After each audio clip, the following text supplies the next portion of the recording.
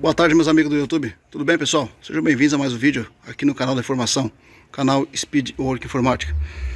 Meus amigos, eu acabei de fazer a instalação dessa caixa de correspondências, né? Eu acabei tendo que retirar outra porque estava muito podre, né? Aqui vocês podem observar, já está tendo um meio reciclado aqui.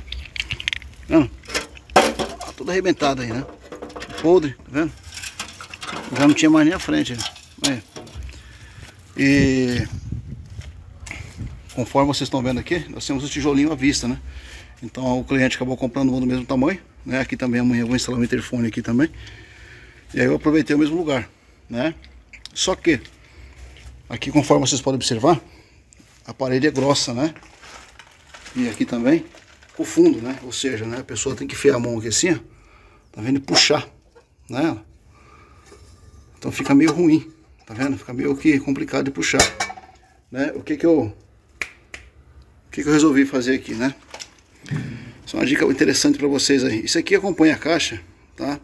Que é para você fazer a fixação da mesma em portões, né? O que você pode estar fazendo aqui?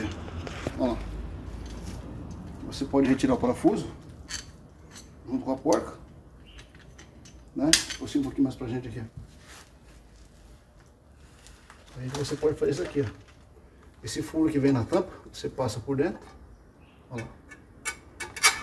Passou por dentro aqui, ó. A porquinha, você vem. Essa é uma dica interessante, gente, tá vendo? Coisa simples. De repente a pessoa fica aí sofrendo, se matando aí. Olha lá o que você pode estar fazendo aí.